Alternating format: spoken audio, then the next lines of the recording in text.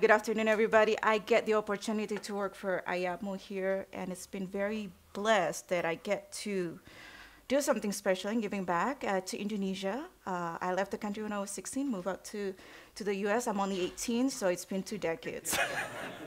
So you do the math. So a little bit about the Indonesian plumbing. I remember when myself and a few of colleagues of IAPMO, when we first approached plumbing, although plumbing, we took it for granted here in the U.S. When you go to Indonesia, I know that some of you has been to Indonesia. I heard that Brad came from Bali. A few folks here, I'm sure, have been to Jakarta and so forth. I mean, in some part of the country, it is, you have plumbing like the U.S., but when you go behind the wall, it's a bit different situation there. I've learned in Indonesia, when you said about drinking water, it's really, when they call potable, it's not really what we call potable in the US. It's really, when we talk about potable, it's sufficient enough for you to do cleaning for like food preparation. That's really what we call potable in Indonesia. When you said clean water, it's something that you use just to basically clean yourself, to take a shower, something in that nature. So that's something that we took it for granted. So when this opportunity comes to me to say, hey, IAPMO says, let's do something and do something for Indonesia, it was fantastic. It was such a pleasure. And in fact, the Indonesian government has been very, very open and welcoming. That was something so fortunate. So without further ado, I mean, we all talk about how the standardization in different countries is pretty similar. In Indonesia, we have, I know it's a bit small, it's an eye test. We have BSN. It's similar to Standard Australia. BSN is really a government agency. Every standards in Indonesia, national standard, has to go to BSN. That's the Indonesian National Standardization Body. And similar to Standard Australia, they don't certify, they don't test. So they have another agency. It's also another government agency. It's KAN, or Komite Akreditasi Nasional. That is the Indonesian National Accreditation Body. It's similar to JAZENS or NC or NEB in that nature. So they're the one who accredit the testing laboratory and product certification bodies. Since today we're talking about plumbing, so I'm just gonna kind of keep it to the plumbing. A few years back, the Indonesian government, the National Standardization Body, BSN, has approached IAPMO. They don't really have a plumbing code. Everything over there is called standards, SNI, which is Standar Nasional Indonesia. So you heard a lot, I'm talking about SNI, it's really, that is the plumbing code for Indonesia, SNI 8153. So when they approached us a few years back, we talked a lot with BSN, and we get the Ministry of Public Works Indonesia involved. We understand that, in every culture, we can't just take the IAPMO's uniform plumbing code as is, because Indonesia has a different climate than the US, has different culture. So we have many, many meetings. I remember those days. We have so many technical meetings with the BSN as well as the ministry. We make adjustment on some of them. We did adopt a lot of the IAPMO's UPC, but we make adjustment to make it work for the local market, such as, I don't know if some of you have seen a squatting toilet. It is not allowed in the US, but we're making it allowed in Indonesia because it is customary over there. We understand that if we make it too drastic of a change, it will be very difficult because they don't really have a plumbing code prior to this SNI 8153. So we're taking a baby steps. And one of the things that was very crucial when we talk with BSN is that this code needs to be reevaluated and revised about 3 to 5 years. So that's essentially what the code is. So this is involved similar to the plumbing code of the US, the Uniform Plumbing Code, or probably the National Plumbing Code of Canada, except it has the Indonesian flair. Another thing that needs to be important is here, with the SNI 8153, there are standards that's being referenced. The clause 4.1, which is a lot of the local standards, very limited. I believe there's about 12 to 14 standards in there. That is an SNI. And then Annex E, which is currently voluntary. There's about close to 200 standards. A lot of the American standards is in there. Some Canadian standards is in there. One of the reasons why we include it on there as a voluntary, because in order for the Indonesian government to be able to adopt 200 standards, it will take them 200 years probably to do this because of the consensus process. So what they've done is that through the meeting, we make references to the standards inside the code, the Indonesian code. And then now we talk about the authorities that make it mandatory.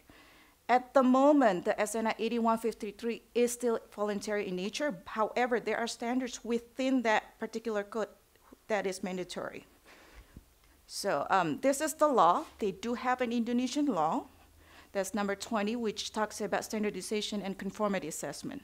It says that, it's stated that the SNI, which is the Indonesian standards, can be voluntary or mandatory. But this is very important, this next clause, the second bullet point. If it's related to safety, health, and environment, the related ministry can make it mandatory, and they can issue a decree. And they have done that on some of the building products. Plumbing is belong to the building products, but it's still a long ways to go. We're gonna talk about that a bit more. And then this is another third item, and they let the conformity assessment activities is taken by the bodies that is accredited by KAN, and it has to operate in Indonesia and has to have a legal entity. So we're happy to say that IAPMO has put in a lot of effort, and we do have a legal entity in Indonesia, which is IAPMO Group Indonesia, that is currently running and providing the service. And this is actually the cover of that plumbing code in Indonesia currently. And there are many ministries. For plumbing specifically, there is a Ministry of Public Works, Ministry of Trade, and Ministry of Industry that are involved with the plumbing. Now we're talking a lot about, I remember Dr. Grossman mentioned about issues in Australia, that there is some fine, and Indonesia has a law as well that talks about fines. So if you falsify an SNI, you're talking about possibly facing 7 years in jails. And there is a fine of 50 billion rupiahs. That's equivalent probably $4.5 million US dollars if you falsify SNI. That's the standards. And if you deliberately put the marks and SNI on the product packaging that is not included within your certificate, that means you're falsifying your product and you're saying that this product is certified, you're facing possibly 4 years in jails, and there's a fine of 4 billion, which is 350,000 US dollar per occurrence.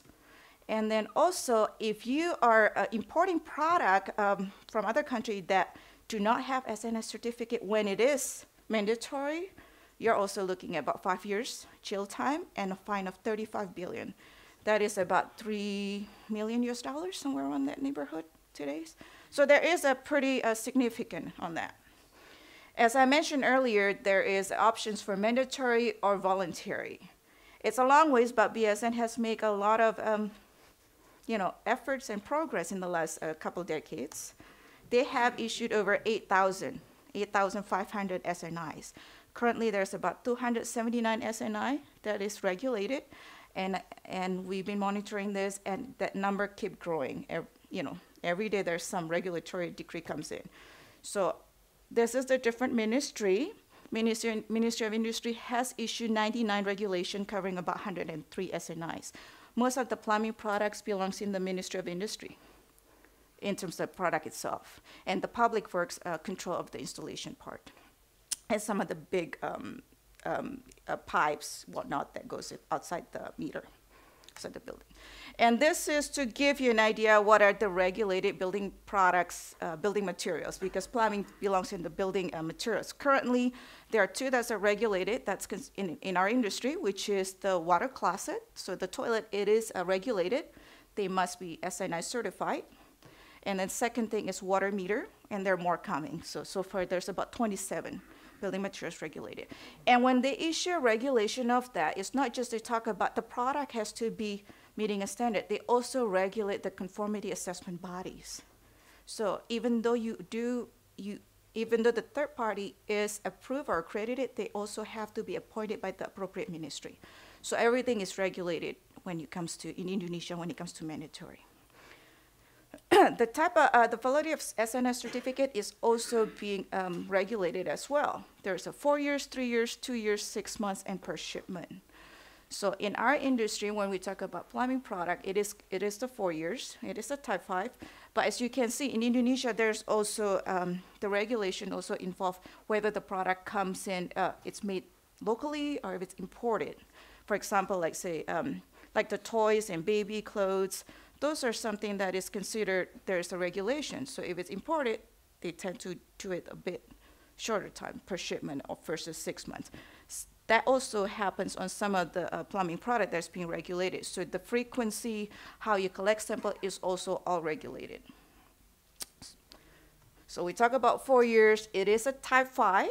I don't know if some of you are familiar with the certification scheme with the 17067. What it means with the type 5 is that there's not only just a testing of the product to make sure they're conforming to the standards, but there's a surveillance activity, which includes retesting of the product. So we may collect the samples at the factory, at the warehouse, or purchase the product and retest them. We assess the factory to the management system to make sure that they are capable to produce product, not just a golden sample, but continuously, and this is going on. So there is that program that we must follow when we apply for SNI certification. Now, generally speaking, when it comes to SNI for plumbing certification, there are certain application requirements. This is very common. If some of you has been in the conformity assessment, there is an application requirement that you have to meet, but I remember, was it Dr. Grossman that mentioned it? How do you control? Because people faking things and people could falsify things. Indonesia, same thing. They control them. They have to, if you are going to apply for SNS certification, you have to register. So you have to get a number from the Ministry of Trade and the Ministry of Industry. So that number has to be registered, so you make sure that you're legal, so there's a way to trace you. So after you go through all this process, which is you submit your application, you do your testing, you pass all the qualification, we did all the audits, and at the end of the day, the third-party certification, conformity bodies, such as, for example, in this case, IAPMO Indonesia, what we'll do is that, because we are appointed by the government, we have to register your information to the appropriate ministry. So this is for the purpose of the custom, to make sure that when they enter the product, it is in their system. And we have to give them a special barcode that goes into the certificate. And that is unique to every single certificate. So there is some control in there in terms of enforcement. There's a lot of things in Indonesia that is still new for the market. However, they are making progress. I understand that they've been talking a lot with the Standard Australia. We've been working with NC. So they are taking a lot of information from other countries for best practices. So in a nutshell, Indonesia is doing its best to prevent the country from having to become a dumping for a substandard product. They're pushing the education factors of it, which IAPMO is also involved. So we're not just giving them the knowledge, but also working closely with the government, trying to also educate them about the importance of plumbing. So, you know, I'm hoping that maybe a decade from now we'll see a whole different thing. So I understand that every time I came to Indonesia, there's new construction, something new coming in. So right now the country is focusing about the infrastructure, about making things safe, and then there is already a movement of making it green. So there is an entity, NGO, over Indonesia who is focusing for putting a green labeling. So, you know, being the 4th largest population in the world, I mean, it's about time that they're moving towards that. And I'm really excited about it. So that concludes my presentation.